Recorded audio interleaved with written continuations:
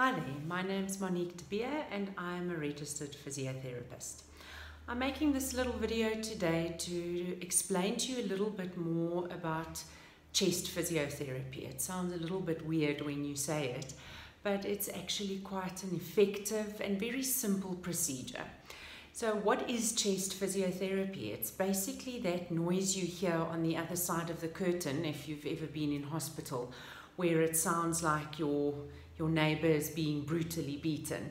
So what it actually is, what you're hearing is the percussions, and the sound of it is really the worst because the therapist is using cupped hands to do the percussions over the chest area, and it's the trapped air that's actually causing that sound. It's not a painful procedure at all if it's done by a qualified and experienced therapist.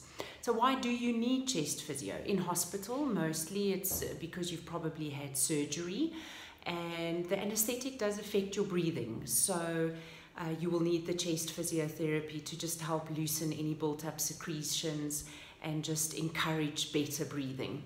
If you go to an outpatient practice like mine, we'll follow pretty much the same procedure. I'll normally start off with nebulizing you, which is the mask that gets put over your face. It'll either be with your prescription solution because physiotherapists are not allowed to administer any prescription drugs without it having been prescribed for you by your doctor. Or if you don't have that, we'll just use plain saline. That's just to moisten everything and loosen it up a little bit. Then we'll get you onto the bed in a position that's called postural drainage. Now, normally you'll be lying at a slight incline with your head a little bit lower than your hips so that gravity can assist in draining those secretions. Then I'll start with the percussions and a bit of vibrations across the chest.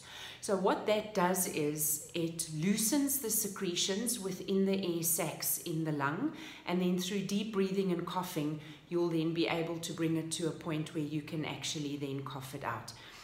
Physiotherapists can see pretty much any lung condition or respiratory condition, from just a sinus infection or a niggly cough all the way through to pneumonia and even something like a collapsed lung.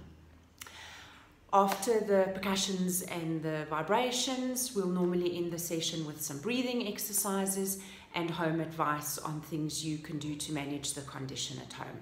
Thank you for watching. If you'd like to have more information about specifically chest physiotherapy, you can just click on the link below and have a look at my website and see what you can find there. Awesome chatting to you. See you soon. Bye.